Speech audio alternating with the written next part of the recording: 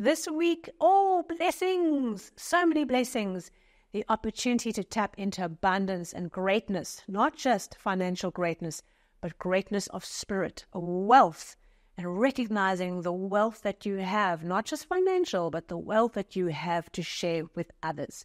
An opportunity for us to learn more about how to use our power in the highest and the best way, how to put our shoulder into something and just push through where we are needing to make progress, and the blessings that come in being committed to doing what we are here to do.